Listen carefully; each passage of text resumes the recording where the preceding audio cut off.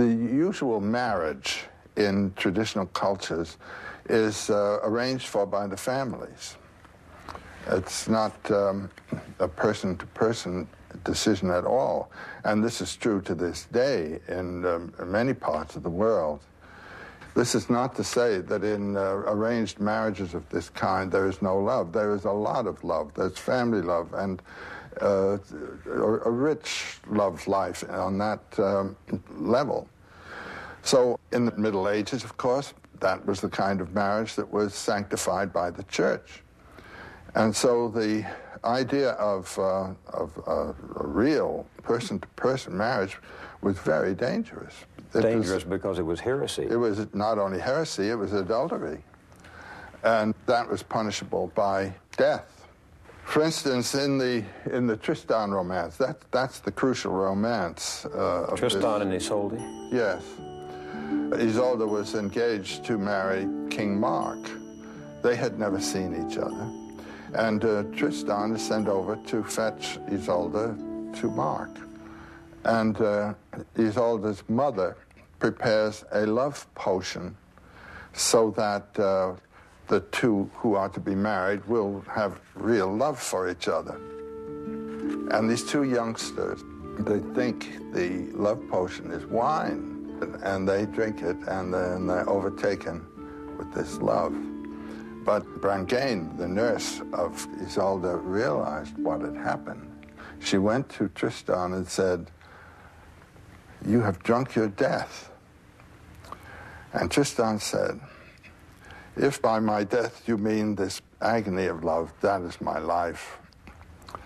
If by my death you mean the punishment that we are to suffer if discovered, which is namely execution, I accept that. But if by my death you mean eternal punishment in the fires of hell in which these people believed, I accept that too." That was That's big stuff. For a medieval Catholic, because they believed in a literal hell. Well, these people did. Yes. So what's the significance of what he was saying?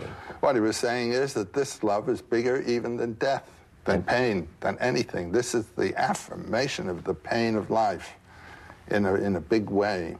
And I would choose this pain for love now, even though it might mean everlasting pain and damnation in hell. That's right. And that was a marked change in how people... Well, that is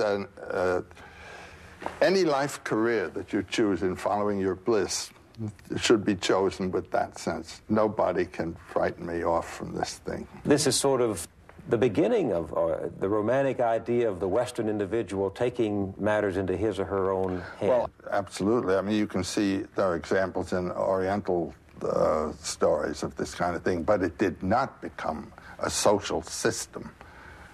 It has now become the ideal, at any rate, of love in the Western world. Love from one's own experience. You're right. It's a very mysterious thing, that electric thing that happens. And then the agony that can follow, which is that which the troubadours celebrate, you know, the agony of the love, the sickness that the doctors cannot cure, the wound that can be healed only by the weapon that delivered the wound. Meaning? Well, the wound is the wound of my passion and agony of love for this creature. And the only one who can heal me is the one who delivered the blow, you know. So we often hurt most of the person we love and heal the hurt by the love that hurt. That's something like that. That's the paradox of the job. What did you mean, Joe, when you said that the triumph of Tristan's view of love and vision of love, this beginning of romantic love in the West, was libido over credo? Well, the credo, I believe.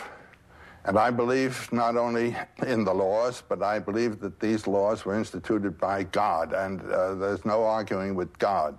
I mean, these laws are just a heavy weight on me, and disobeying those is sin, and it has to do with my eternal character. And the libido? Libido is the impulse to life. Comes from where? Comes from the heart. And the heart is what? The heart is the organ of opening up to somebody else. That's the human quality as opposed to the animal qualities, which have to do with, primarily with self-interest.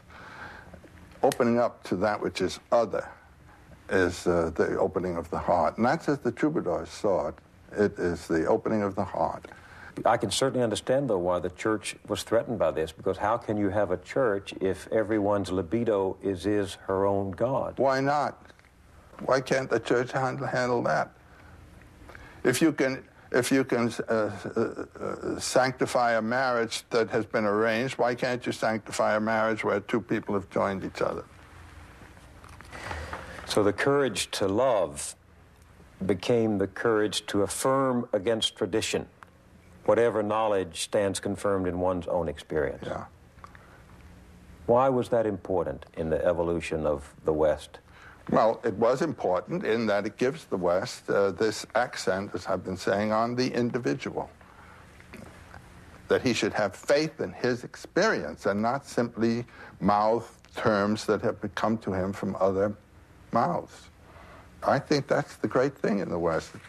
The validity of the individual's experience of what humanity is, what life is, what values are, against the monolithic system.